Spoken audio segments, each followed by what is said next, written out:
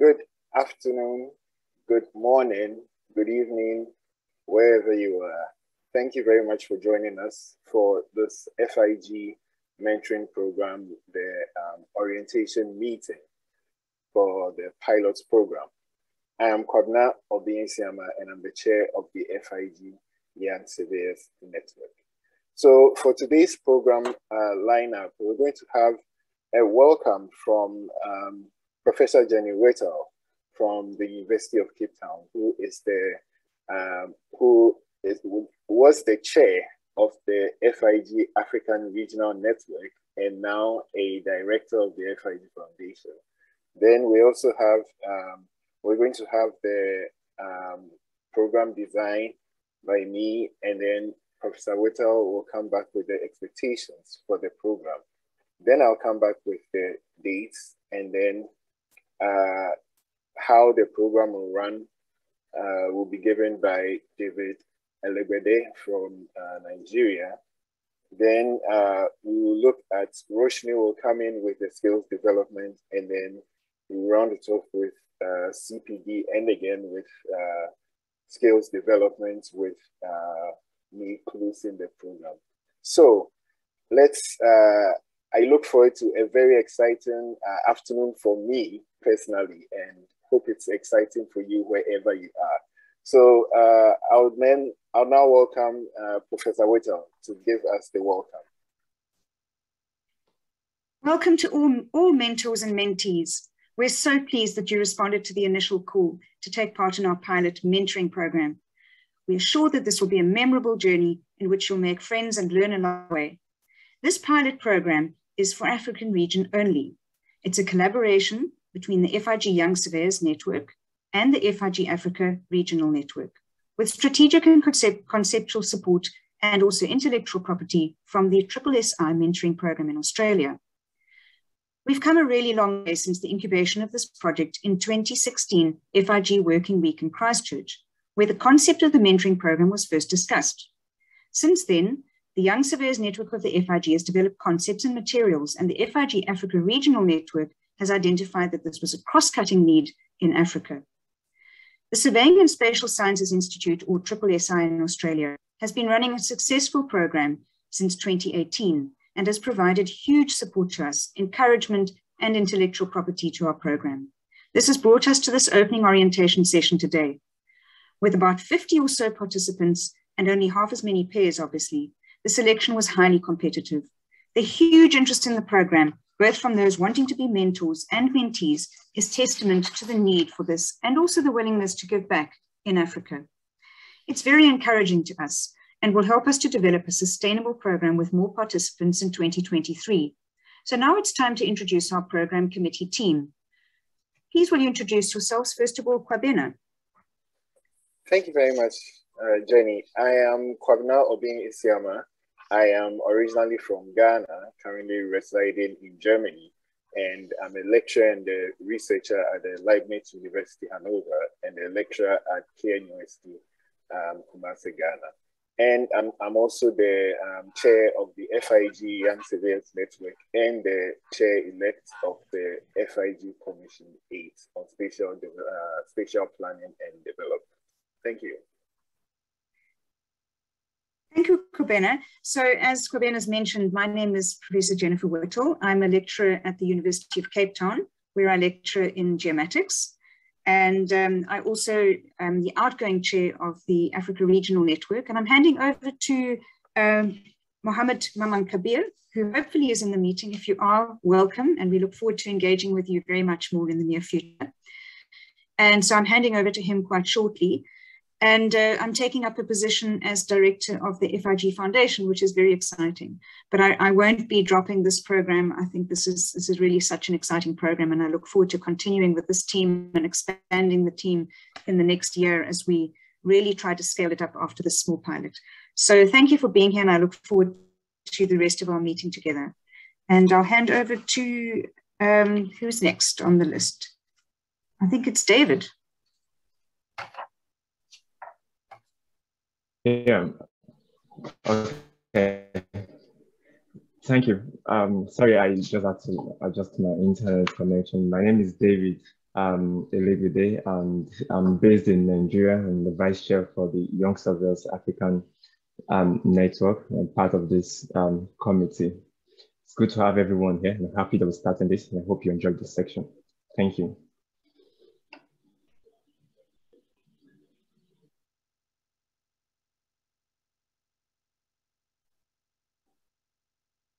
Roshni?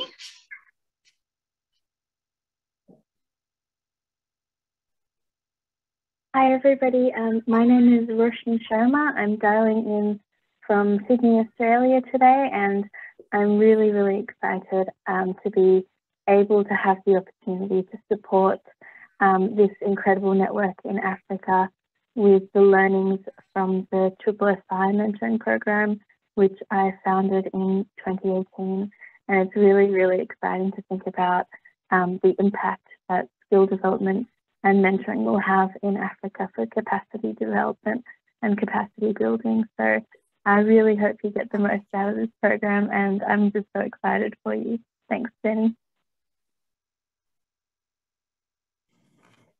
Thank you. And I think, David, you're going to introduce the last member of our team who's not able to be with us because he's traveling to a remote part of Nigeria. Yes, that is Olumide Adewebi. Is the managing director of Genesis Nigeria Limited, and also the vice president international for the Nigerian Institution of Surveyors, which is a member association of the FIG. Fortunately, he couldn't attend. He would have loved to be here, but because he's on an assignment and is in a remote area, the network will not avail him to make it. But he sends his greetings to everyone and wishes everyone well. Thank you.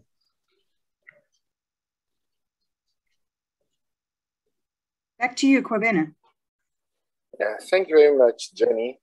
So I'm now going to talk about the program design, the overall program design of the pilot.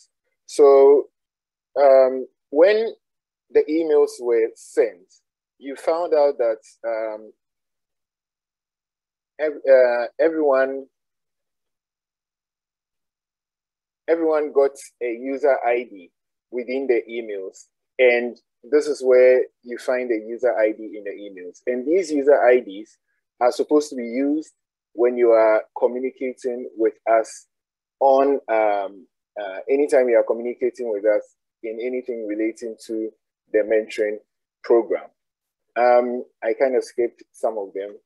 So the program itself is a collaboration between the FIG ARN, that is the African Regional Network, and then the FIG Young Surveyors Network. And it was kind of conceived separately amongst within each of these bodies, and then we came together with our ideas. But then our ideas to get to fruition had needed some support to get there. And so we were quite fortunate and lucky that we were able to get the strategic and conceptual support as well as the intellectual property of the SSSI Mentoring Program, which was founded by Roshni Sharma, who is with us in this meeting. Now, this is all done under the auspices of FIG. So that is why this is then dubbed the FIG Pilot Mentoring Program. Now, the mentoring program is meant for African young surveyors and seasoned surveyors. And this program is going to last from March to August 2022.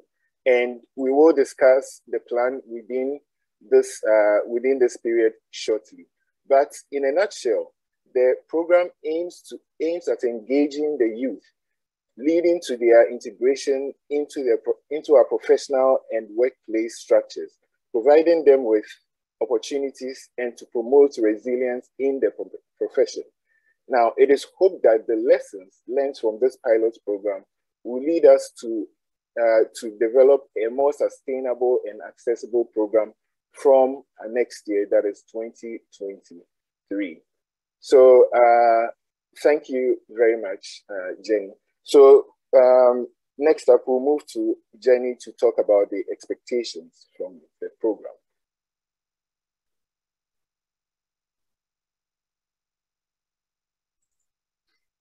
Thank you, Kwabena. So let's briefly look at some expectations and what you can expect to find in the program and what you should not expect the program to deliver for you. So the program is not designed to enhance your technical skills. There are many other ways that you should be able to do this, for example, by following MOOCs. It's also not designed to secure you a job placement, but it's about developing as a professional and clarifying your career pathways, for example. Other expectations relate to how we communicate with each other. So mutual respect is key to a successful program. Aspects to consider when showing respect, especially in the online environment, are the following. So listen actively, don't engage in other activities when in a mentoring session. Affirm the other person. If you feel that you have something negative to communicate, use the positive sandwich. Say a positive thing, either side of a negative thing. Serve each other as much as possible. Whether you're a mentor or a mentee, you're serving the other person with things that you share in these sessions. And be kind, show care for one another. An aspect of respect for the other is communicating clearly and in good time. This is particularly important when setting up meetings or arranging to have them rescheduled. Another aspect of respect is being on time for your sessions. For both mentor and mentee, time is often in short supply.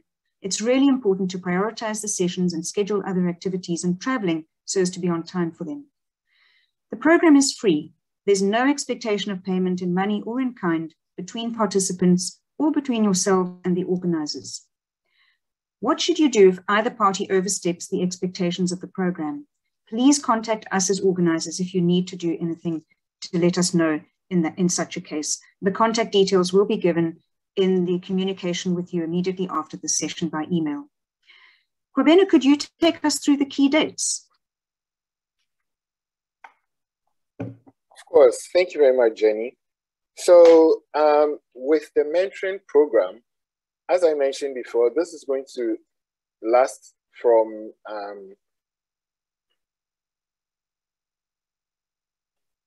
this is lasting from April to August. And this is broken down into three main parts. First is the mentoring, one-on-one mentoring meetings, of which we are going to have 5 of these after this one. Then we have the joint meetings, such as what we have right now. And for these ones, we're going to talk about general issues relating to mentoring. And there will only be 2 of these, one of which we are having now, and then the next one will be at the end of the one-on-one mentoring period. Now, with the one-on-one mentoring period, each one is going to be for 2-week sessions. So it's going to be from within April to the middle of June.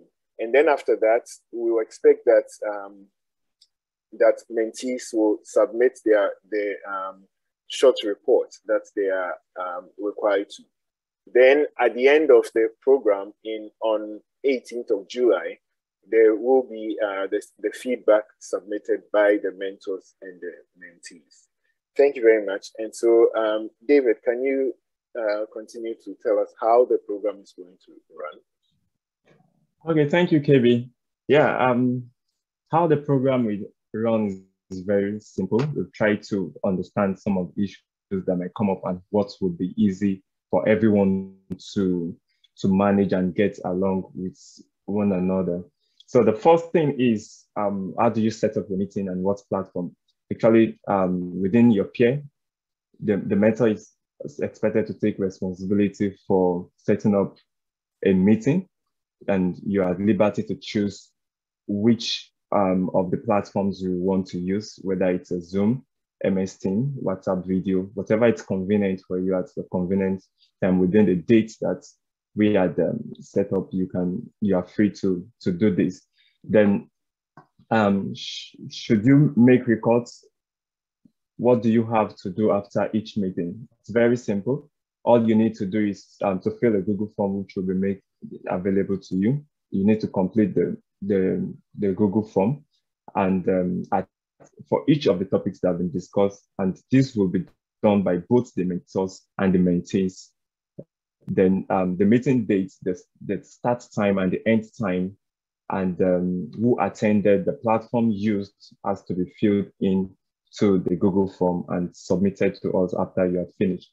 It is with advice that you submit immediately after you have finished the meeting, so that you do not forget to do that, because it's so easy to forget after some things come up for you.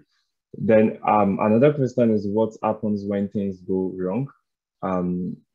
Who can you contact if things aren't working the way you had expected? You don't have to bother yourself too much. You don't have to feel bad about it. In most cases, sometimes we do not get what we expect. And sometimes also there are curveballs such as illness that might happen, which might be beyond your control. So all you need to do is to let the organizers know about it, send in an email, and then let us know on time, at least within the first 2 weeks of the meeting cycle. It's so easy to know if you would be able to continue or not, so we can make interim plans where necessary. Again, what to do if you then miss a meeting. We advise that you try to arrange your sections at the start of 2 weeks, so that you are well informed on when you will be meeting. It helps you to plan your time. Then you can always try to reschedule and make adjustments within the time frame that you have, to make sure that you meet at appropriate time and able to get back to us also. So then, because the mentees and the mentors might not know each other, so how do you build a working relationship between the peer? We'll be sharing some icebreaker questions that you can use in the first section. Then at the time you meet yourself, you can use the questions to get to know each other better and get along with each other.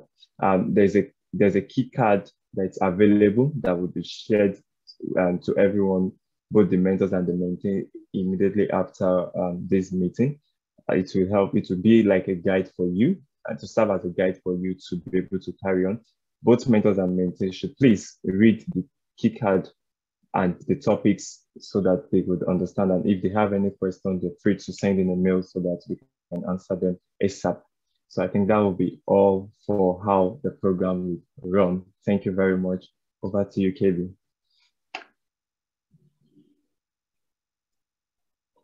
Thank you, David. So from here, we're going to move to the skills development, the first part of it, from Roshni Sharma. So Roshni, please go ahead.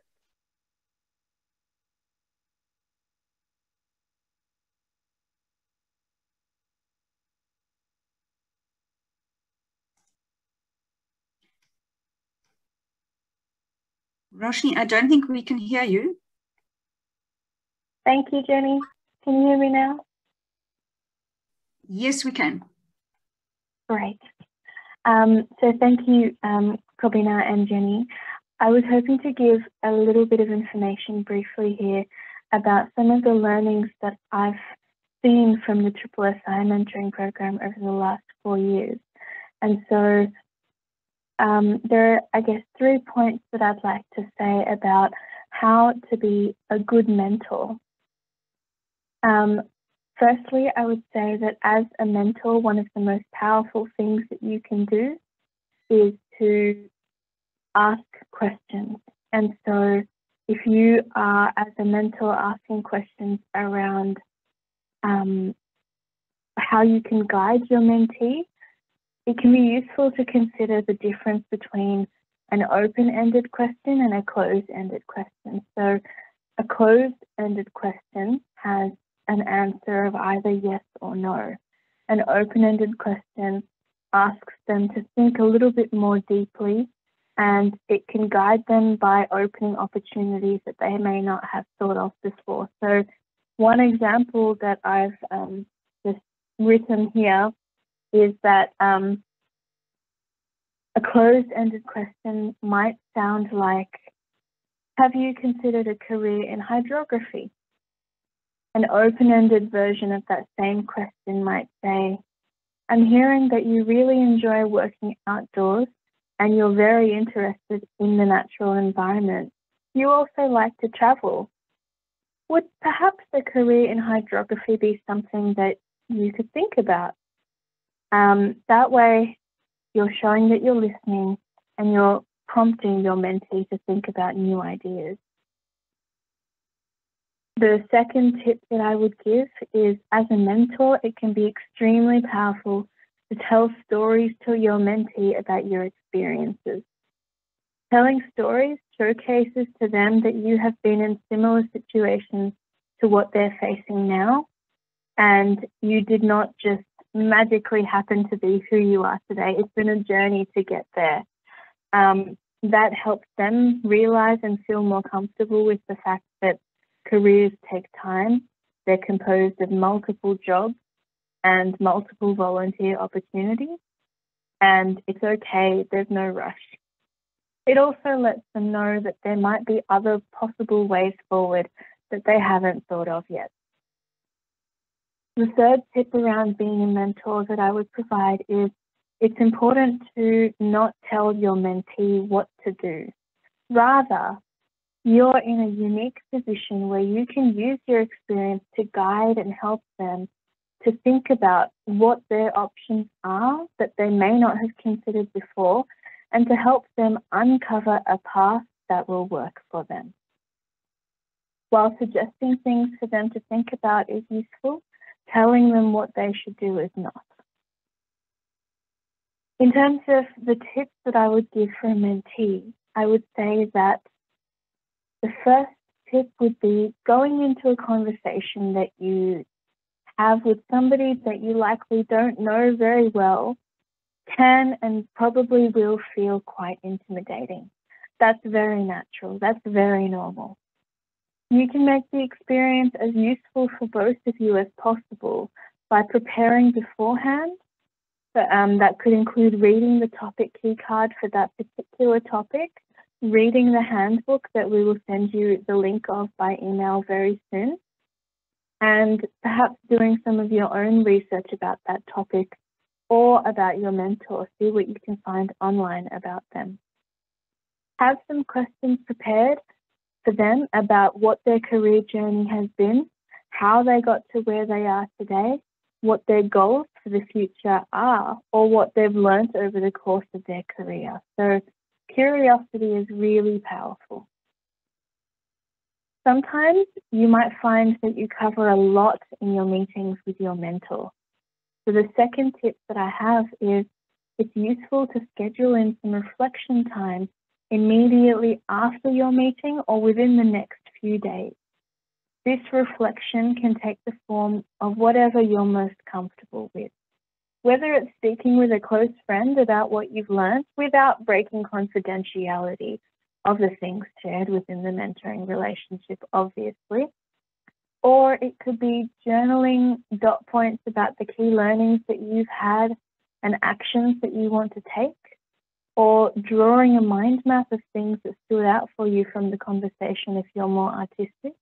Whatever is meaningful for you, documenting what you learn along the way can be a really beautiful tool when you come to the end of your 6-topic journey with your mentor to see how far you've come, because that will be very rewarding in that moment. The third tip that I would give is, remember that a mentor is there to guide you to consciously shape your own experiences, not to tell you what to do. They're able to walk alongside you on your journey, but the path that you take to choose, create, and shape is yours. So think about how you can take their guidance and advice and translate it into action into your own life. Thank you very much. I'll pass back over to you now, Kopina.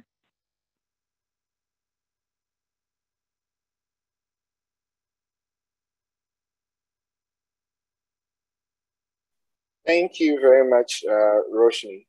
So, and it was a very enlightening presentation talking about the relationship between mentors and mentees. And I mean, across even minute cultural differences, this can always be a problem. So thank you very much. So we'll move on to Jennifer Whittle to talk to us about continuous professional development points within this program. Thank you, Kobena.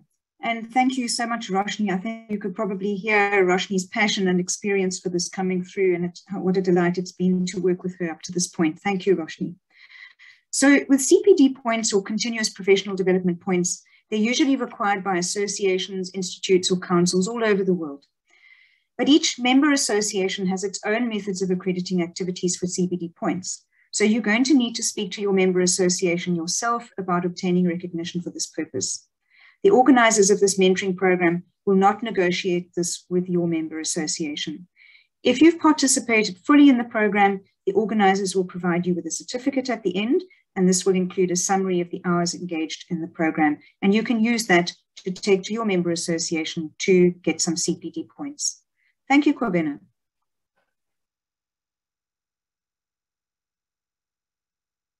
Thank you, Jenny. So thank you very much for that enlightening information also, because CPD points is also an incentive to join the mentoring program. So thank you very much.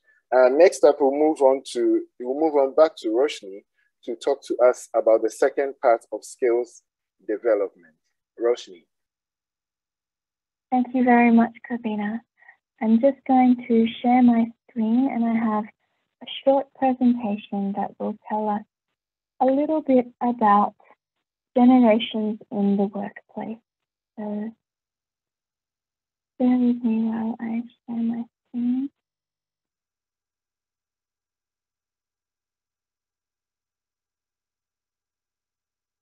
Are you able to see that? Yes. Yes. Great. Thank you. Wonderful. So I would really like to speak with you all today about generations in the workplace, because I feel like, especially with COVID-19, it's something that has changed the way that we work.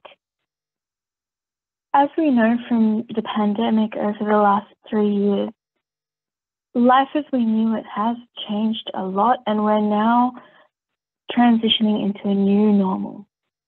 Over this time, we've had adaptations, rejuvenation, and rethinking the fundamentals of what the workplace looks like and how we show up to work.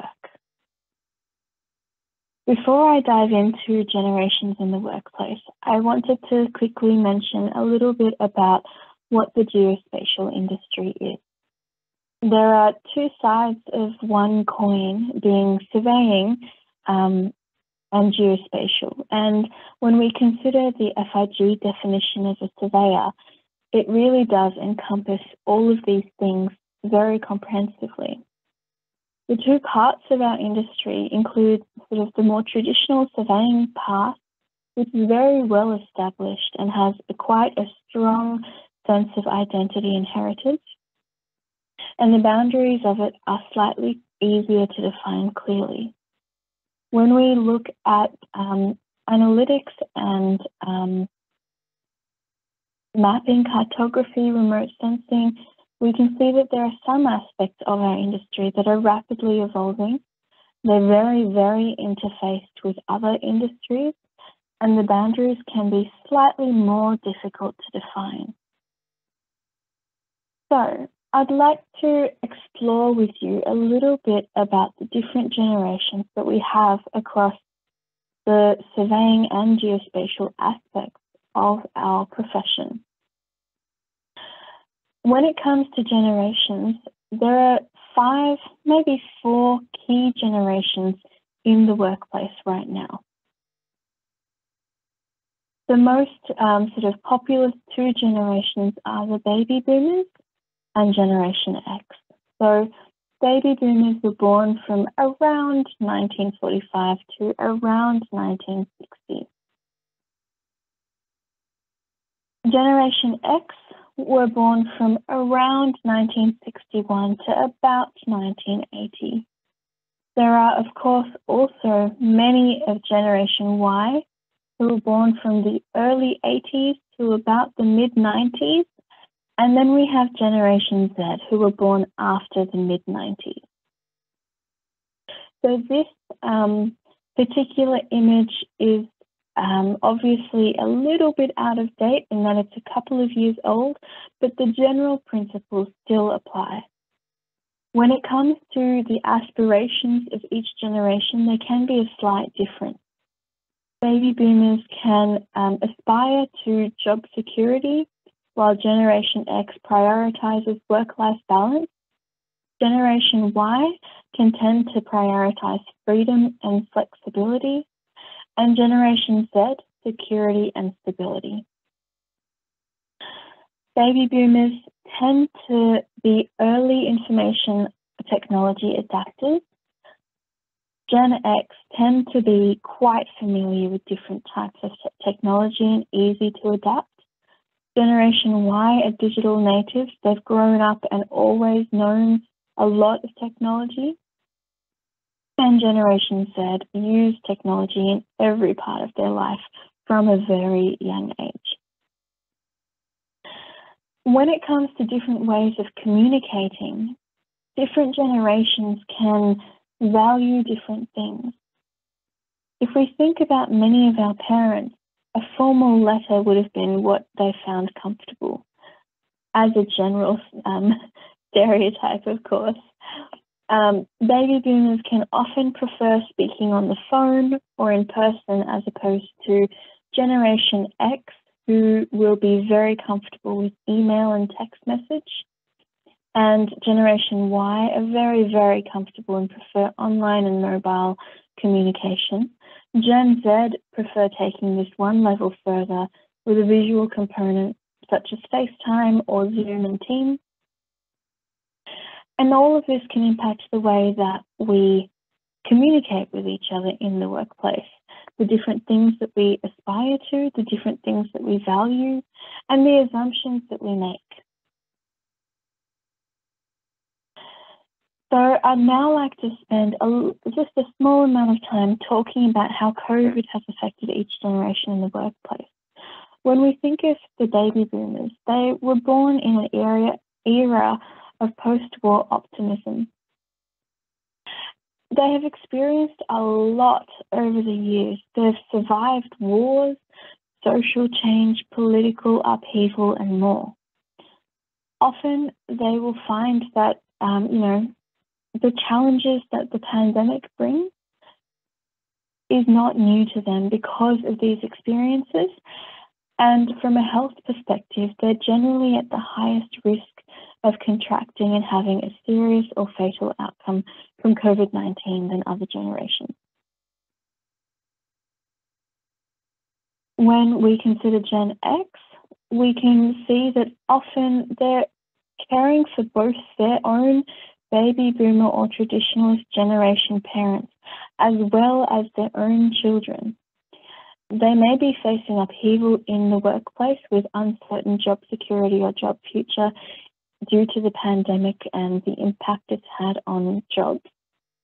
And the extra pressure that that places on them with their caring responsibilities can mean that they find that quite stressful.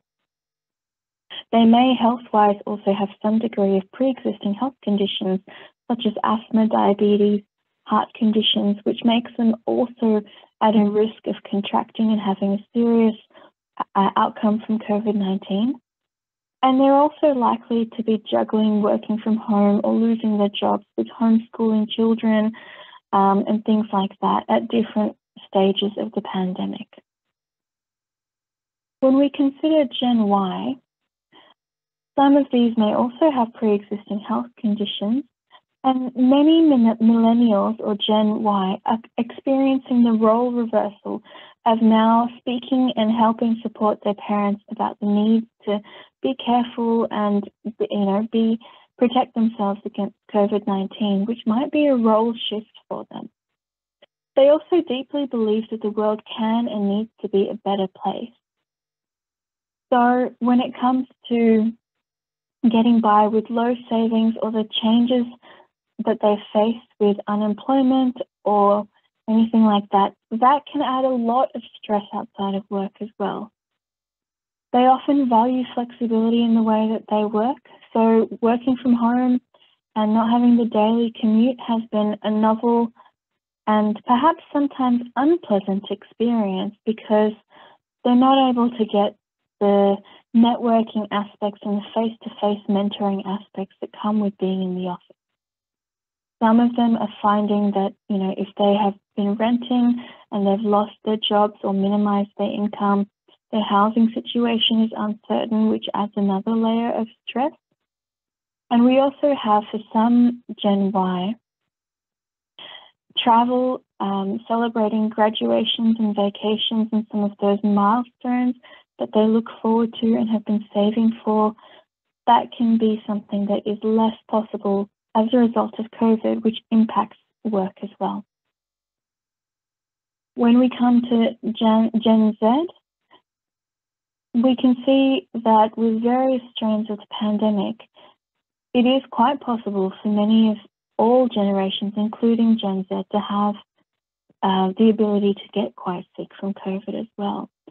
Often they are worried about friends and family, and while they're digital natives and very familiar with technology, they're still feeling the implications of the changes to lifestyles and society as a result of COVID.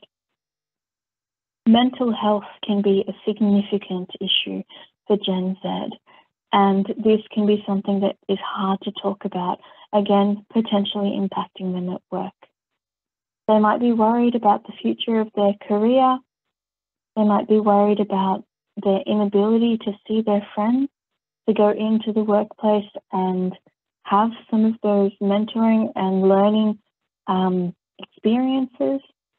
And because they're quite new to the workplace, they don't have the experience of what it's like to work pre-pandemic, and also the networks with the people in their workplaces as strongly as the other generations, which can add uncertainty. So all of this leads us to think about new ways of thinking, adaptation, and embracing change.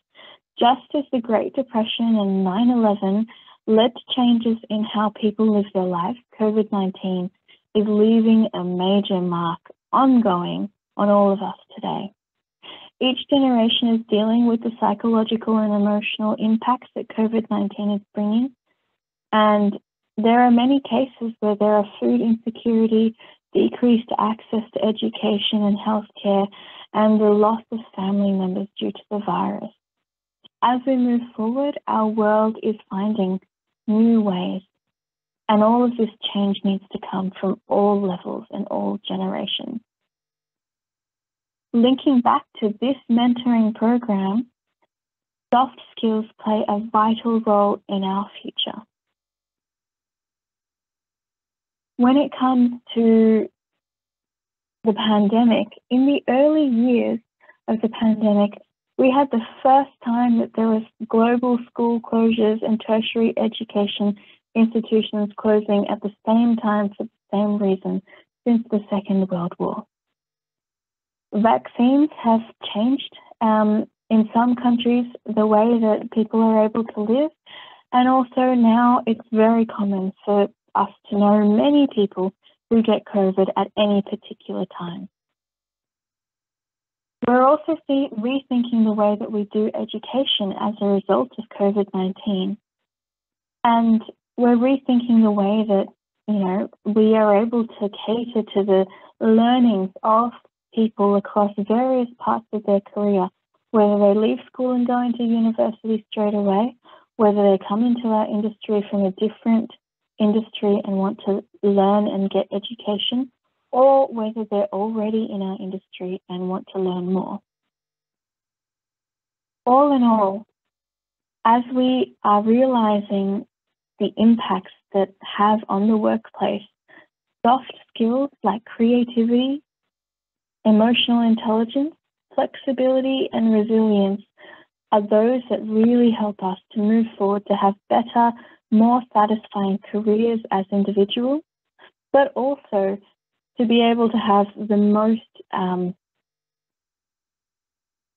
psychologically safe and productive, innovative workplaces that we can, that allow us to have really good business outcomes as well.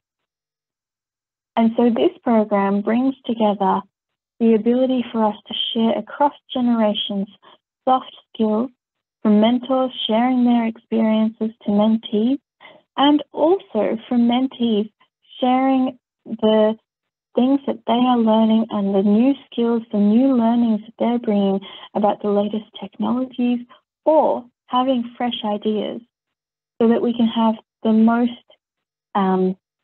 fruitful individual working lives that we can and give back to our companies and the industry as best we can.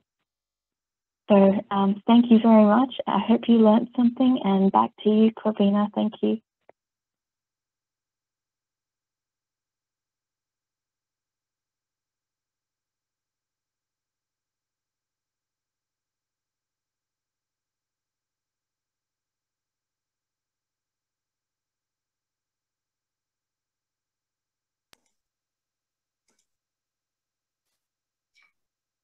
I'm not sure where Kwabena is. He seems to be a little bit delayed.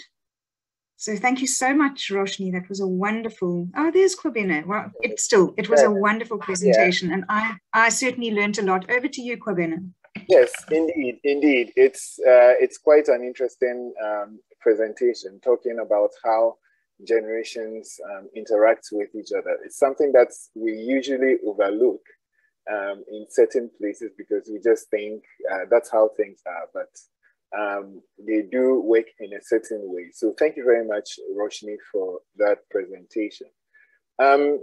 We have about 15 minutes to hit the hour that the meeting was supposed to last for. So what we're going to do is we're going to open the floor for anyone who wants to ask a question to any of the presenters today in relation to the mentoring program itself. And even for some of you who may be new to FIG, questions relating to FIG also. So please.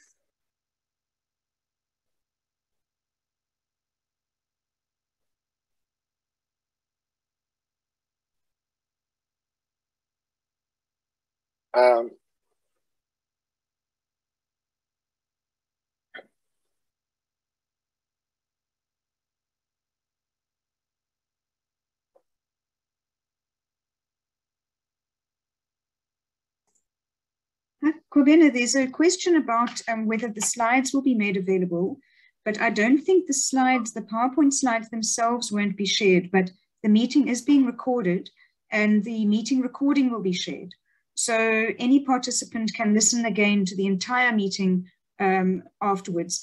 That will happen, I would say, within the first half an hour after the meeting. We're expecting that email to go out with the link to the video, and also all the documentation with the key cards that will direct you for every mentor-mentee session, and also the icebreaker questions. And also in that document will be most, if not all, of the information we presented here.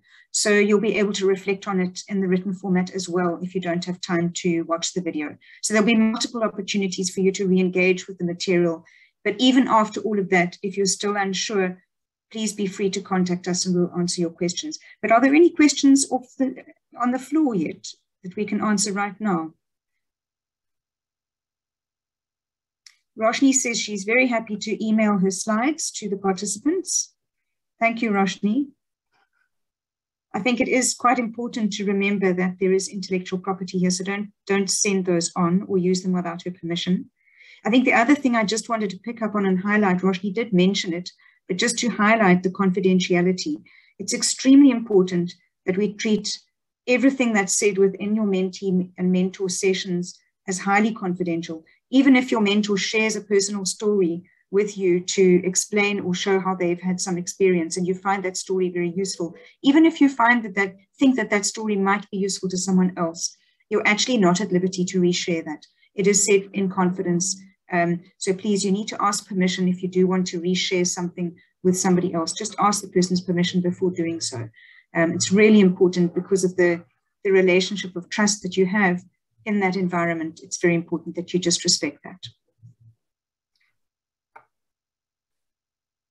I might also add that it's really important to remember that in case something goes wrong along the way, if you find that something in your life has come up that might disrupt your ability to participate in the program, please don't feel bad. Life happens. So at that point, please reach out to us. In the handbook that will be emailed to you straight after this, there will be 2 email addresses that you can reach out to. We are always here to solve problems and work with you to find a way to make sure that you can get the most out of the program. So if anything ever comes up, please do reach out. If there's anything at any point that makes you feel uncomfortable with your mentoring relationship, likewise, please feel free to email us as well, and we are always here to help. And if you or your mentor are at any point experiencing mental health challenges that might impact your ability to participate in the program as well, while we are not mental health professionals, we are always happy to find the right people local to you that you will be able to talk to and get help from. So we want to take care of you. Back to you, Kobina. Thank you very much, Roshni. Very, very important information. We have about 2 questions in the chat box, but then we also have Dr. Mapale from Botswana, the president of the Botswanan Institute of Geomatics. So we'll go to him first, and then we'll go to the questions in the chat box. Please go ahead. Thank you, Mr. Chairman. Well, I had wanted maybe to request for clarity to be given regarding the program itself. That is to say, when it comes to the mentoring, is it going to be? I was not so clear whether it's going to be the mentor determining how we should proceed, or how the mentoring process would proceed, or maybe there will be some guided approaches to regarding how the mentoring should be done, whether there's going to be something coming from you, the committee. And then, of course, I wanted to know whether you are going to be giving us a guideline information on how things should go. That's one thing. And then I have seen there were some schedules which were mentioned in there. I don't know whether also now when it comes to setting of meetings and so on and so forth, whether it means that it's going to be centrally done by yourselves, or maybe it's a question of, okay, if there's a discussion or a mentoring process that has to take on between the 2 parties, whether maybe we can set time outside your own intended schedule, something like that. So I wanted to get clarity on that. Thank you very much for the question. Thank you very much for the question. Always a loaded question when we talk to you.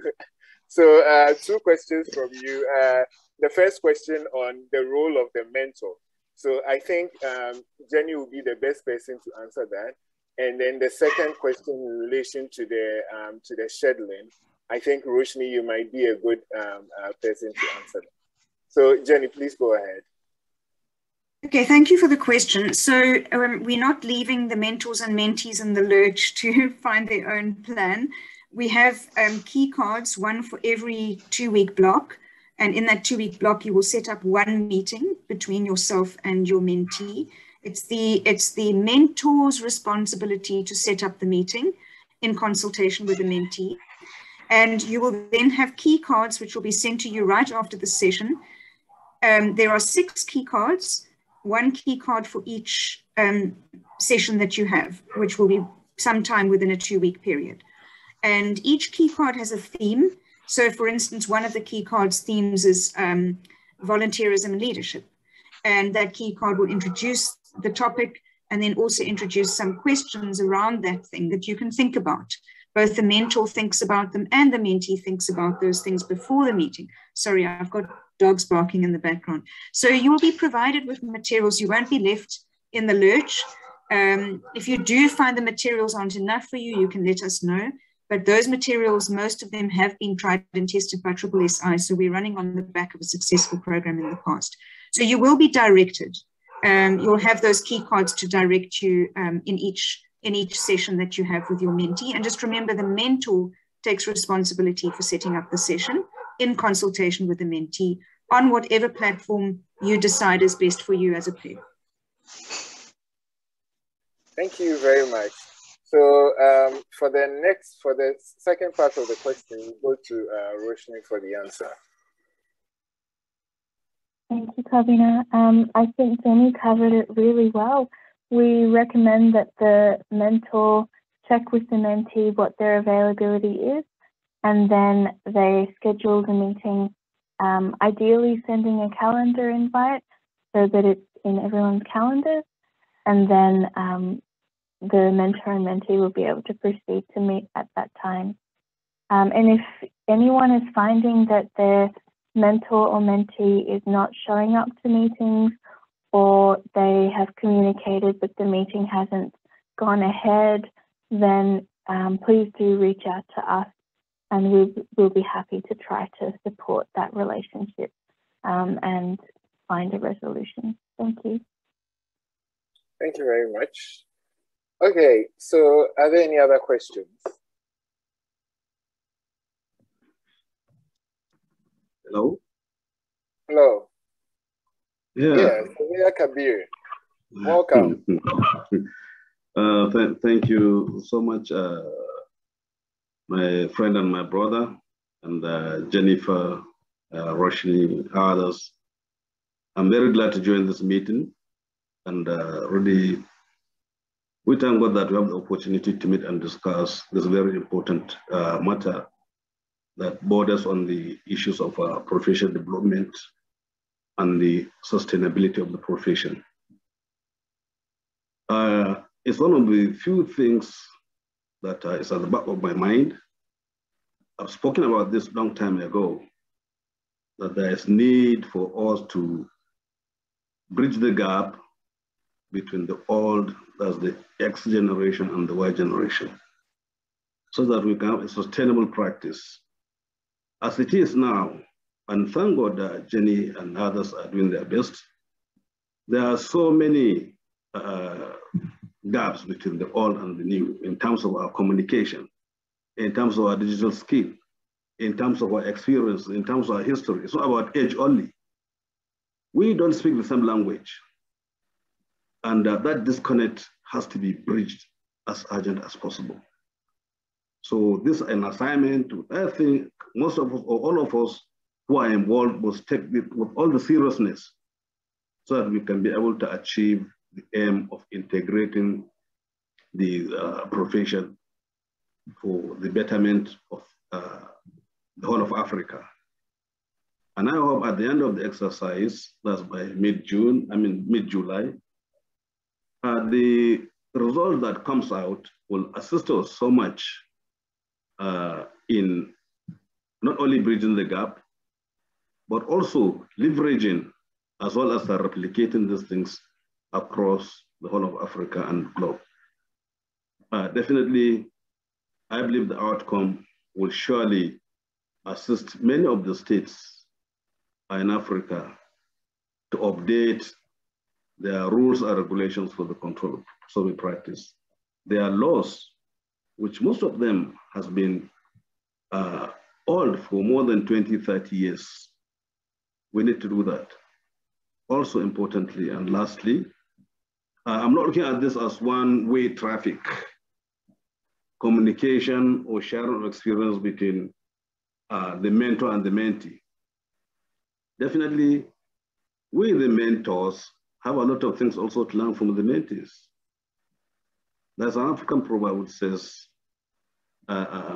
children, I mean, that adults have a lesson to learn from the children. A lot of lessons. If not for anything, we should not be afraid of failing, but we should always get on try again. So I wish to thank you so much, and to tell you that I will give all my due time and attention for the success of this program. And in particular, I'm very happy that Jennifer is willing to continue on this course, and she's assured of my full support. I wish all of you a very successful endeavor as we come to the wind up of this very important meeting. Thank you so much. Thank you a lot. Thank you very much. Thank you very, very much. And I do think there are no questions in the chat box, and it's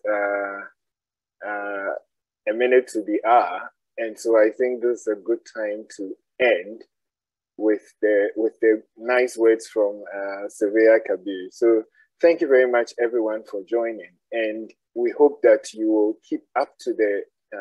Oh, Roshni has something.